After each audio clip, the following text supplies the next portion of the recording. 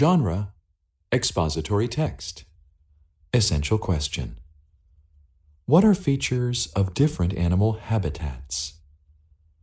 A Tree Full of Life by Susan Evento. Chapter 1. Eucalyptus Forests. Page. Chapter 1. Eucalyptus Forests. A tree stands tall in the heart of a forest. It is one of many eucalyptus, eucalyptus, trees in many eucalyptus forests in Australia. This giant tree is a habitat or home to lots of animals. They depend on the eucalyptus to meet their needs.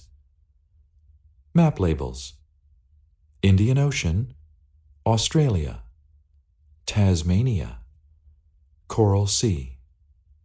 Key: green area equals eucalyptus forests. Caption: the continent of Australia has many eucalyptus forests. Eucalyptus trees may be extremely tall. Some eucalyptus trees can climb above 300 feet. This tree has been standing for many years. Its mighty trunk has sticky bark that hangs like string. Its leaves smell sweet and spicy. Its flowers and fruit do too. Caption: although eucalyptus leaves are sweet, they are also poisonous. Chapter 2. Food for Animals. It is a warm summer night and the sky is bright with stars.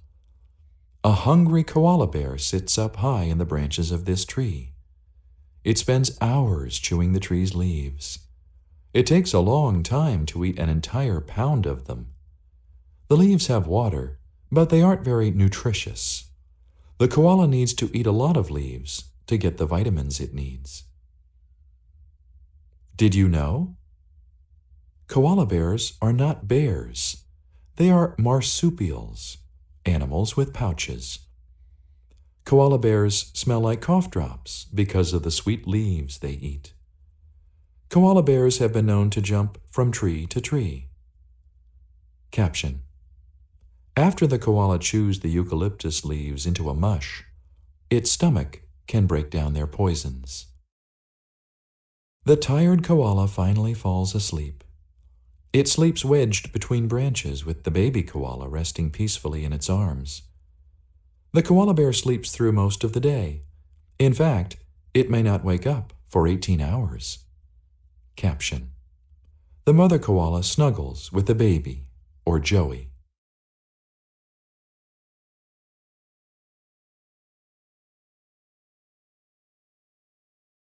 The koala finally awakes and climbs down the tree. It doesn't go on a journey. It moves to the next eucalyptus tree that smells good. The eucalyptus tree has everything the koala will need for a while. It gives food and water. It also gives shelter, which is a place to sleep. The koala climbs up high in the branches of the new tree. It chews the tasty leaves. Now it has found a new resting place, where it will stay for a while. Caption: the koala isn't on the ground much because it isn't safe from other animals, such as dingoes.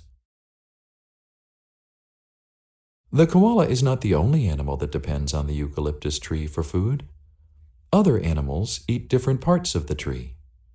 For example, thousands of termites are buried within the bark. They are chewing away at the tree's hard covering. At last, they are full. They have eaten away parts of the trunk and branches. Caption: these tiny termites have strong mouth parts for eating wood. The eucalyptus bark provides food for the termites. But that is not the only thing the bark is good for. The termites chew the bark a lot, which turns it into a paste. Then the hungry termites eat the paste. They also use it to build nests. The paste is like a strong glue that holds the nest together. Termite babies will live in these nests. Caption: Termite nests are sometimes built in the shape of a mound. Chapter 3. Shelter for Animals. Now the termites have chewed holes in this tree. These empty spaces make wonderful nests for other animals. Ha, ha, ha, ha. This funny sound comes from a kookaburra. Kook-a-bur-ra, bird. This bird peeks out of its nest and spies an enemy below. Then it quickly drops back inside. It will be safe hiding inside the tree. Caption: because of its unusual sound, the kookaburra is called the laughing bird. Next, a sugar glider flies toward the eucalyptus tree. Like the koala, it depends on the tree for food. The sugar glider stops to eat the tree's sweet sap. Then it enters its nest. It joins its babies for a rest. Caption: sugar gliders enjoy a nest in a hollow made by termites. The common ringtail possum hangs from a branch. It hangs by its hairless tail. It depends on the eucalyptus tree for food and shelter. It eats the leaves and flowers of this tree. The possum collects bark and grass. These materials are used to line its nest. Like the koala, it is busy at night. Caption: a wombat crawls along the forest floor. It eats eucalyptus leaves and roots it finds on the ground. It does this for hours each night. Then it escapes into its underground tunnel.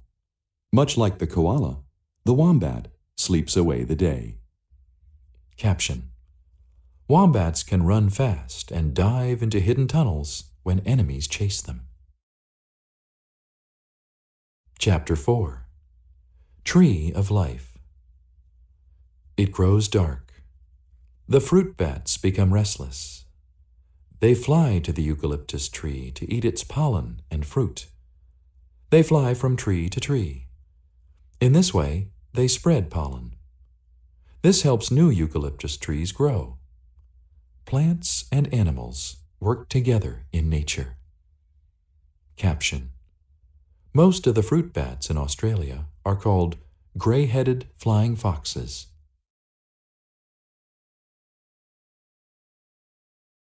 It is not just animals who depend on the life-giving eucalyptus tree. Plants live in this tree too. It provides food as well as shelter.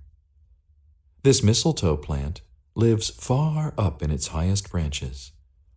It eats the sap of the eucalyptus tree. Mistletoe birds then eat the fruit of the plant. The eucalyptus tree is full of life. Caption: this drooping mistletoe plant provides food for both the mistletoe bird and a butterfly.